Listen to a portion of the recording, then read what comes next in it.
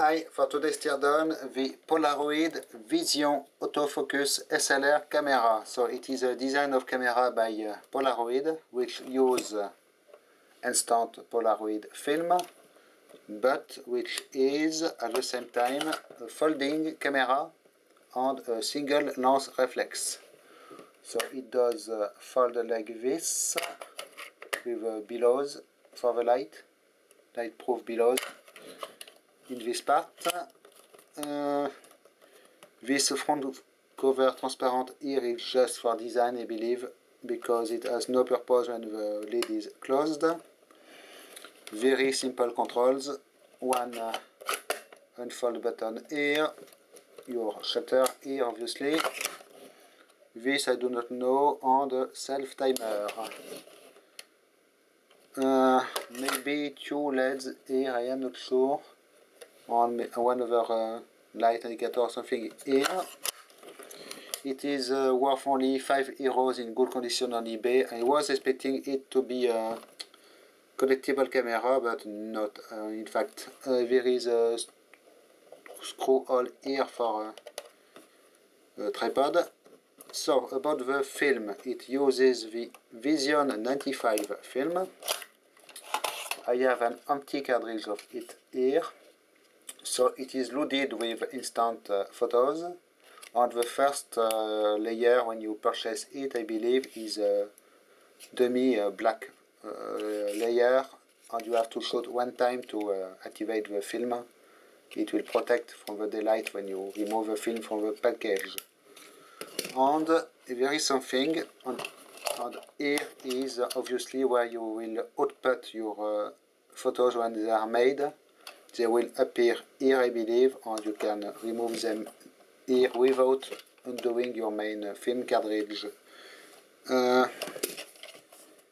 About the camera, made in USA with serial number here, but the push for it was made in China. So there is something particular with this cartridge of film is that it has at the same time the battery for the camera. You see the two contacts here, and actually we have a flat battery in here. So I will start by opening it. So it is just a non-rechargeable single-use alkaline battery, I believe, in a flat design. So I will first test if we have any life remaining in it. 0.8 volts, so not a lot, obviously. And I will try to pop it open in order to see what it looks like. So I did already probe a little bit. It is ungluing here.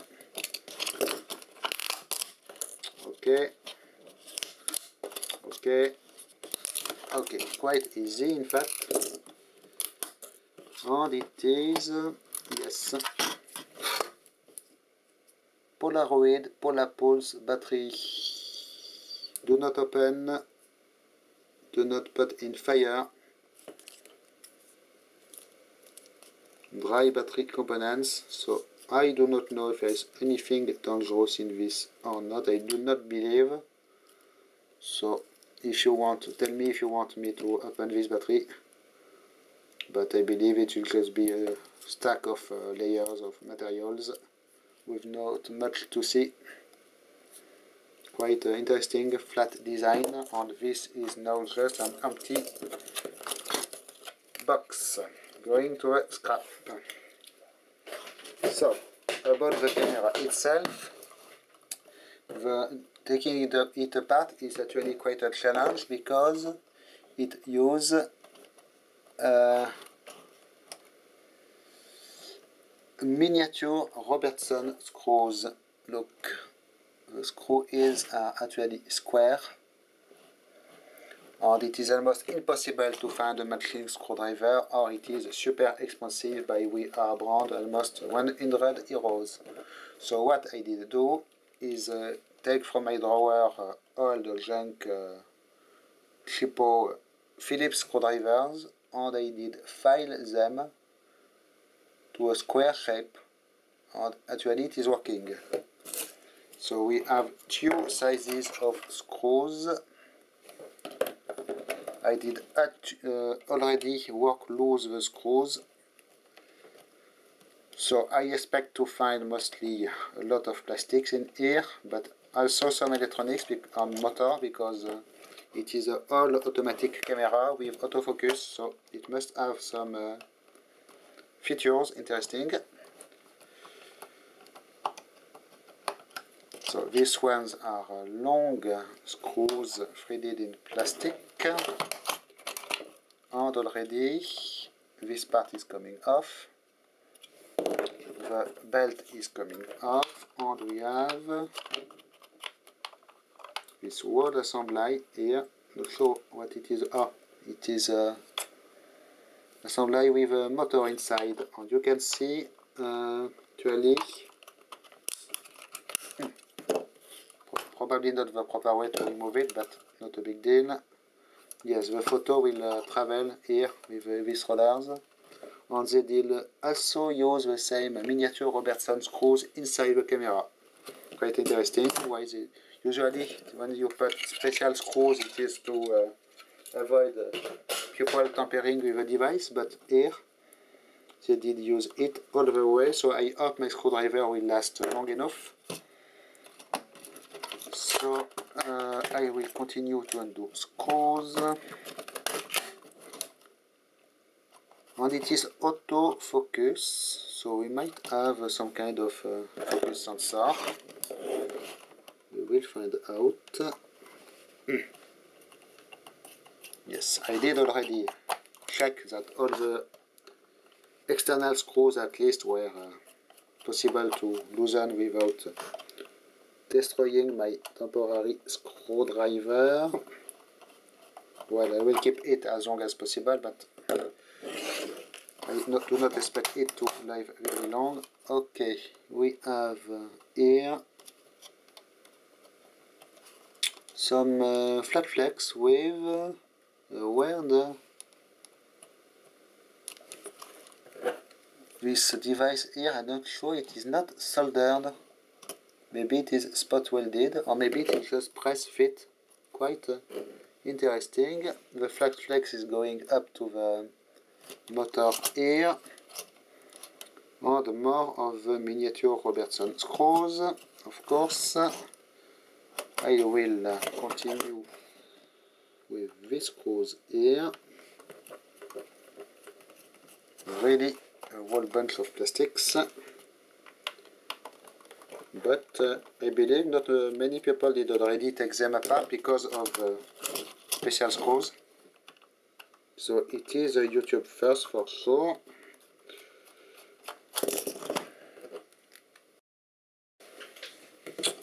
Okay, so with this piece off, it does not reveal a lot more, just more screws to undo, and more flat flex.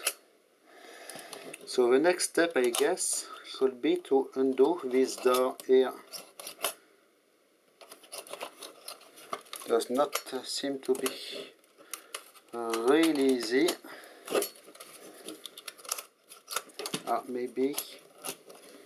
Maybe I can do something with these metal tabs here.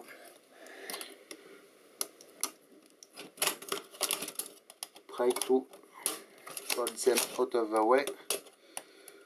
It is totally experimental, guys. Yes. And the same thing here. Okay. A little bit more of access. It looks like, yes, I really need to undo the thing here. You know what? So I will try to pry it like this. The hinge. No, oh, okay, I see. Here is this. There is this. We need some pliers. pull on it. Okay. Same thing on the other side.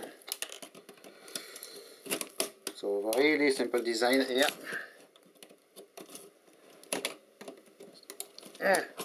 Okay.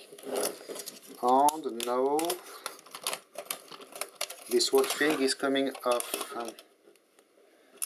So what do we have in here? Some metal piece and the pressure plate for the film. The two rollers here. By the way, the main plastic assembly inside seems to be glass reinforced plastic. So just the mechanism that will take the photo at the correct position when it is done, I believe.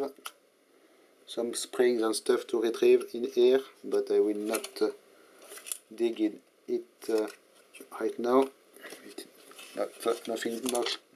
Nothing to see in particular in this. Let's instead try to see what happens with this mirror when I unfold. Actually, it is quite weird because it does nothing. So there is some kind of a mirror, but I was expecting it to move. Not at all. Interesting. I need to undo more screws. A lot more screws.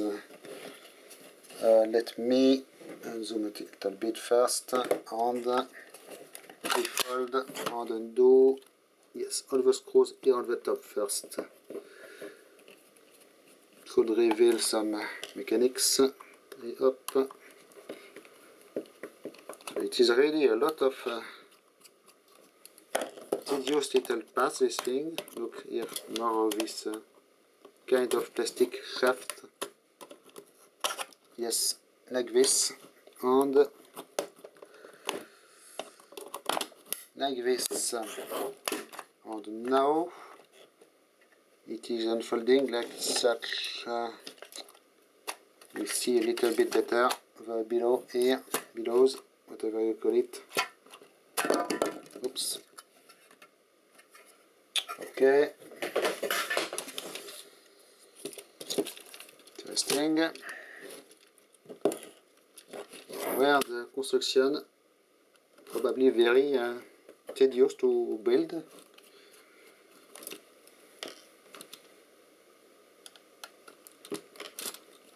But it is always like this with Polaroid cameras. They are always made in complicated manners and really not always easy to think with. I have more screws. It is really where they did use all the way around this miniature Robertson screws.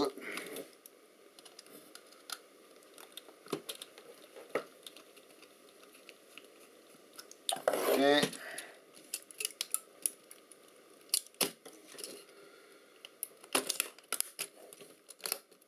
I do not know where I am going, but I am going somewhere. Looks like maybe I need first to undo this part here. Lots of stuff in here, by the way. Yes.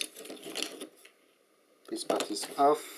This is coming off, and either I am missing a screw somewhere, or I am just annoyed by this flat flex. Yes. Okay. One more plastic piece here with your viewfinder lens, I believe. And a whole bunch of metal parts.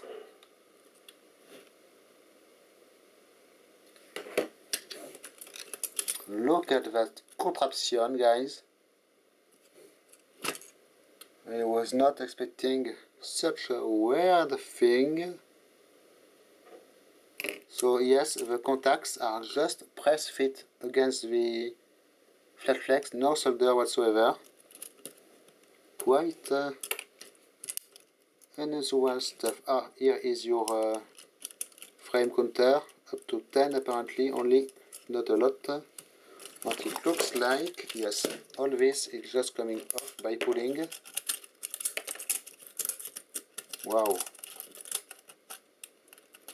really weird way to make a camera. Quite amazing. One more of these little metal rods here. You have to undo. I was not expecting such construction. Everything is falling apart now.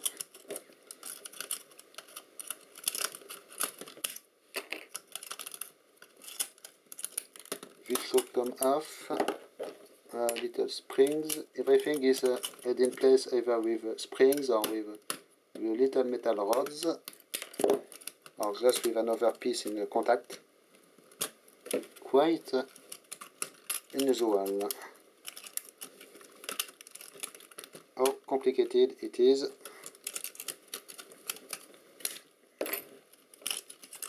Look at this.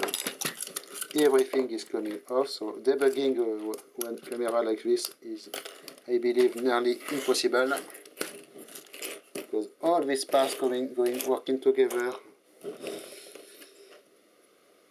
This is really insane. I was not expecting such kind of contraptions. One more of these things here. Okay, it looks like we are done with this side. The flex is still stuck in place. At least we have brass contacts here to retrieve. I believe they are the battery contacts. Really unexpected construction for a camera. Okay. What next? I will attack on this side now. Well, my screwdriver did do the trick apparently, and I am able to undo the camera completely. Good to know. Okay, more plastic parts, more metal parts. We'll just press fit against the flat flex. I believe here we have a contact to the motor. If I just pull, yes, it will unplug. Wow, really different from Japanese cameras for sure.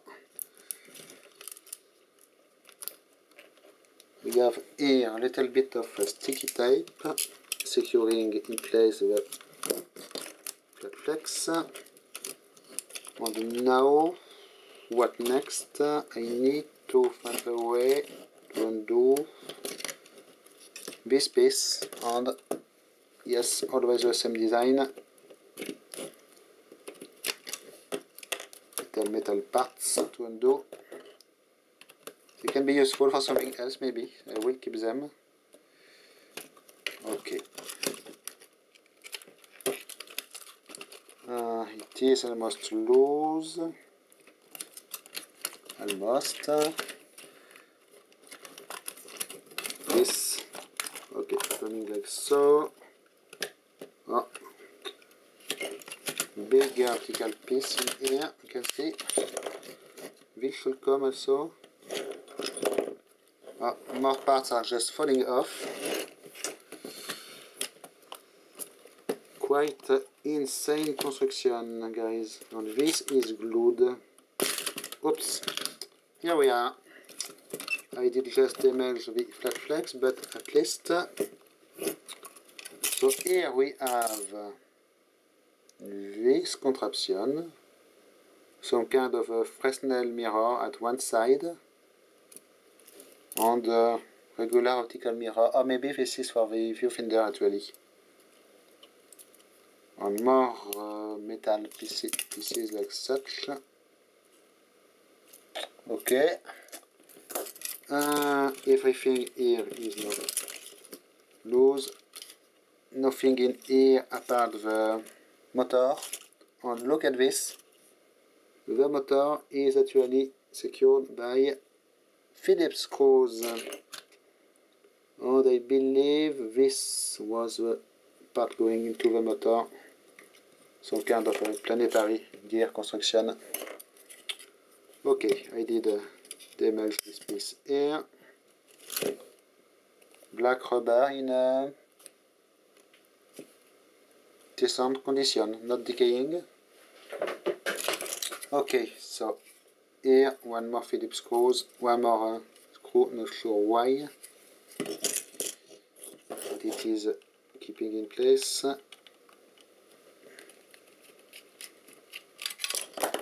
Just this little plate. Okay, I will undo the motor later from here. So we are left with the main assembly, it seems. Main mirror, actually glass mirror, so try not to break it. Seems it is glued, maybe here. I will go ahead and cut here everything I do not need. So it is not probably the correct way to take apart this camera, guys, but I do not believe there is any correct way to take apart such a camera anyways, so let's break this thing. Quite amazing how it is all put together. So I wonder how they did. Ah yes, it is glued here. So I will see what I do with this mirror, if I try to save it or not.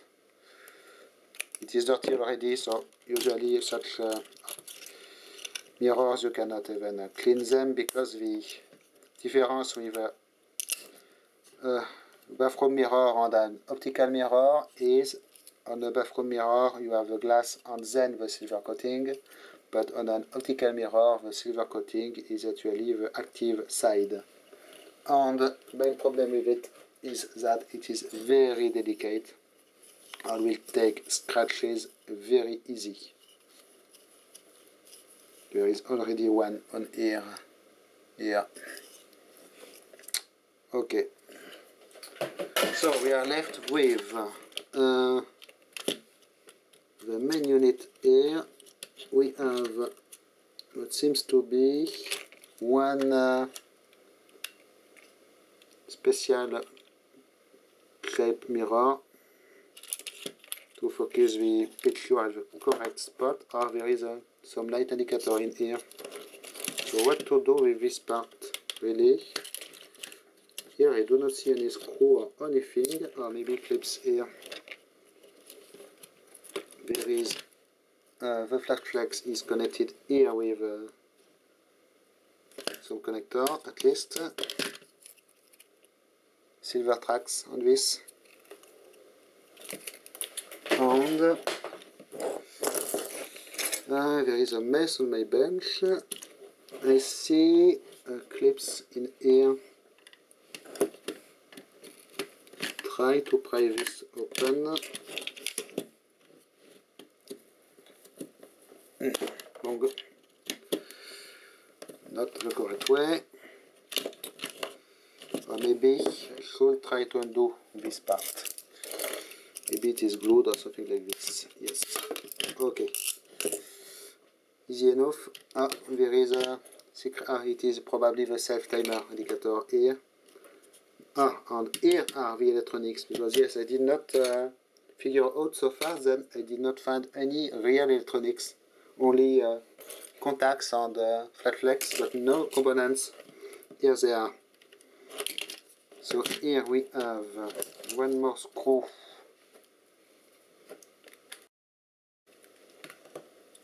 for the flash body. Rear cover of the flash, and actually I believe it is all the same piece, so I have to undo the other screws here also.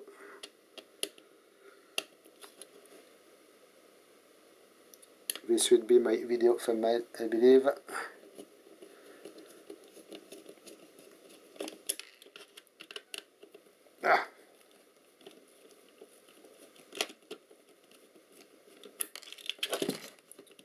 Quite really strange construction. I wonder how reliable they were, because when you see the contacts are not even soldered to the reflex, but just press fit.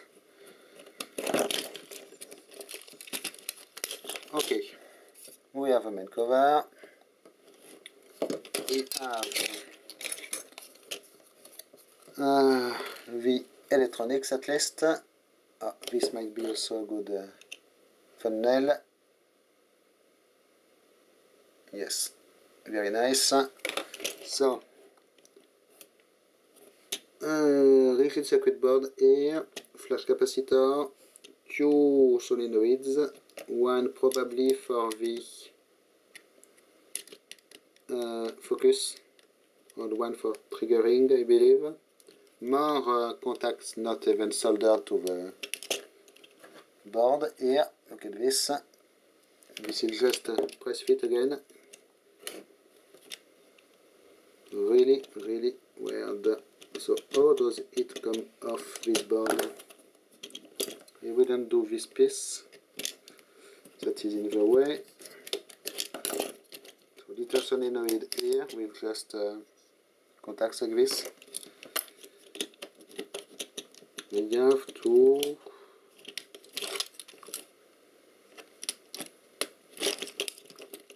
unclip this.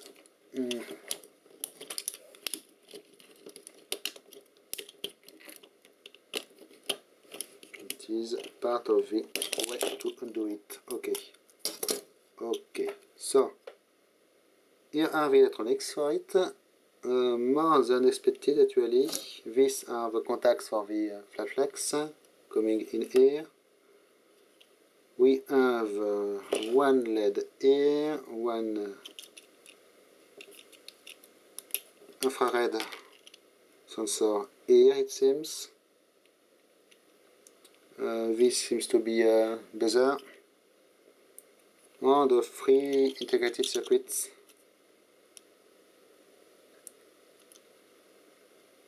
And it is on, so this might be a special processor, custom processor for doing all the work.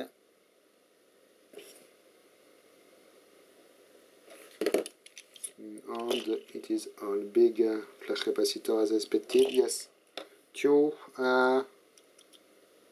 red and green LEDs, so that are located behind this clear plastic here. And it is almost everything. One lens here at least. Yes, plastic lens. It is also something with Polaroid cameras. They did extensively use plastic lens. So not as good as a glass lens. Not terribly bad also, but and here is for you the I see number, copyright 1986. Okay. So here I believe I can try to save this piece. Seems to be a special optical piece.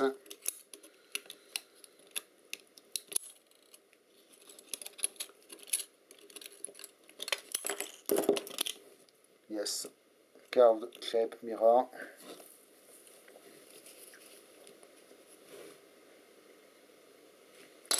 And I am done, I think. Yes. Everything is now in part. Oh, look at this.